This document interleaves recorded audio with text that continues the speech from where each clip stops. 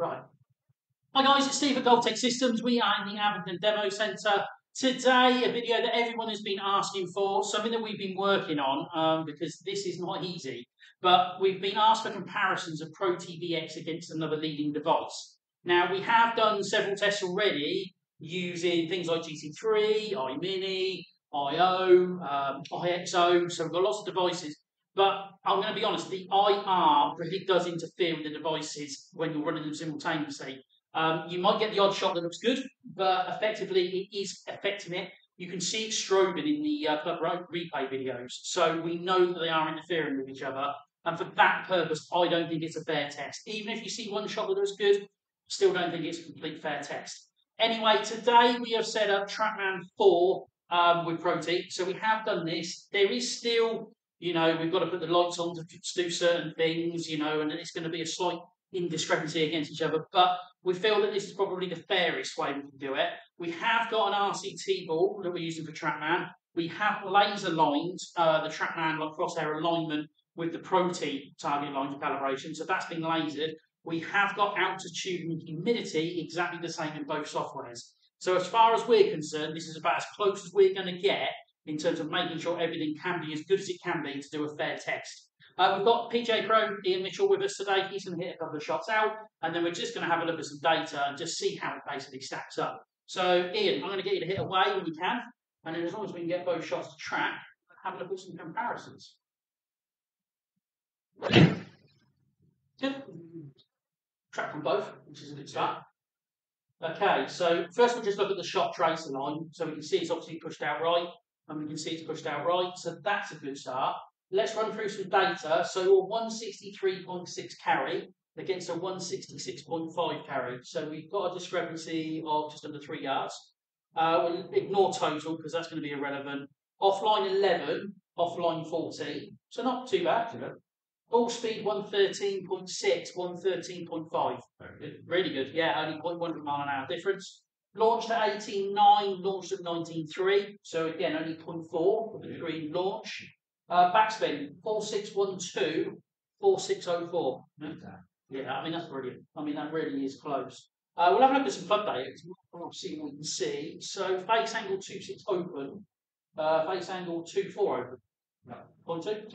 Club par 0.8 and club par 3.9. Bit of a discrepancy on par. Yeah. We have seen a bit of discrepancy on par, haven't we, today? Yeah. So that is probably one number that, when looking at the two systems, that's the one that stood out most. So, Ian, let's get you to hit another one. Just make sure that wasn't a bit of a freak coincidence. But again, let's have another look at some data. I'll make sure this one tracks because it's quick. Yeah, it's not. Okay, so starting with the tracer line again. Slight push out right, slight push out right. What's the same shot? Yeah. Okay, so 167.8, 169.9. So again, 2 yards. 11.9 offline, 6.3 offline. Yeah, so it seems slightly less than the Trackman there, but not far. 116.4 ball, 116.7. Ball speed's been brilliant between those two devices. Launch angle 16.8, launch angle 17. Good. Ball 2 again. 4839, 4973. Again, you'd be perfectly happy with that between the two devices. Face angle 1.6 against 1.2, 5.2 into out against 1. Again, club path. Club path's just a little bit. Club path's a little bit out. So, but apart from that, I think it's been pretty steady. Yeah. One more. Let's get you hit one more in. 3 shots. Different shape. Yeah, let's go. Yeah, put a different shape on it. Let's see if we can do that. Okay, good. So both tracked out again. So we can see Trackman turning over. Hasn't turned over as much as Trackman. No. So, sorry, ProTee. So let's see what we've got. 163.6, 165.8, 2 yards again. Offline, it's only saying 1.6 left. And that's saying 9 yards right. So, yeah, spin hasn't probably quite shown that it's turning over. 112.5 on the ball, 112.6. Ball speed's brilliant. Launching at 19.4, launching at 19.1. 4.3 on the spin, nearest down at 4 on the ProTee. So close again. Base angle, 3.9 open, 3.5 open. Base angle, good, isn't it? Yeah, it is really good. 4.8 on the path, 9.8 on the path. Now, this is where you're going to kind of argue against Trackman 4 at the back of the room radar. Okay, you've got the AI running off of ProTee, which again, you know is got to take a bit of development.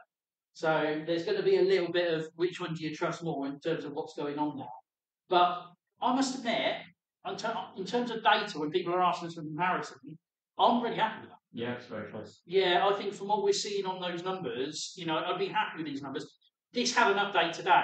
Whether that update's made it closer to that, worse, I don't know. And this is what's going to happen. All these things are going to keep moving because they are, living and breathing in that sense. They're always evolving. But in terms of what we're generally seeing, I think it's pretty good. It's pretty impressive. Yeah, I think it's not bad at all. And I think, to try and get the environment right, as I say, making sure everything was laser lines, making sure that the humidity, altitude, temperature, all of those things were set up exactly the same. That was critical. Yeah. Got to make sure you do as fair a test as we can. But as I say, overall, I think I'd be reasonably happy with that. Hopefully that gives you a good idea, guys, of what we're seeing in terms of kind of consistency for data. As I say, looking at this at the same time is the only way you can really do it. But always going to get some discrepancies, but I think so far so good in terms of what we're seeing between devices. If you need any more help, you can visit us at www.golftechsystems.com.